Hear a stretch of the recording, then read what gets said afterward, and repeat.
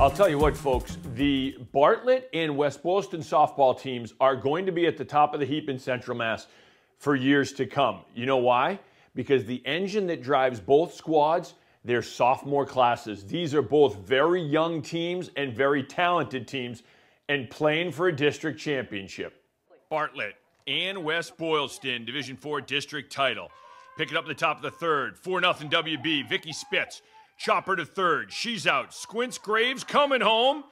And she is safe. It's 4-1. Bartlett is on the board.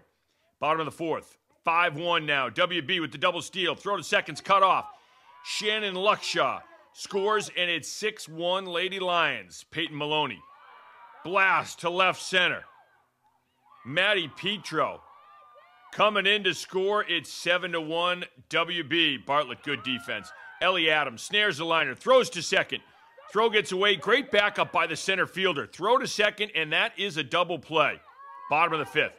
Adams getting the strikeout. Top six now. Peyton Maloney gets the strikeout. Then we have some alert base running. A throw gets away, and Bella Mello's coming home. She scores it 7-2. Bottom of the sixth. Pitch gets away. Caitlin Flaherty scores.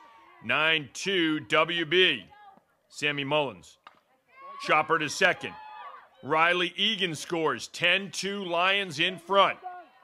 Top of the seventh. Maloney getting the strikeout. Maloney striking out the side in the seventh, ending the game in style with the strikeout.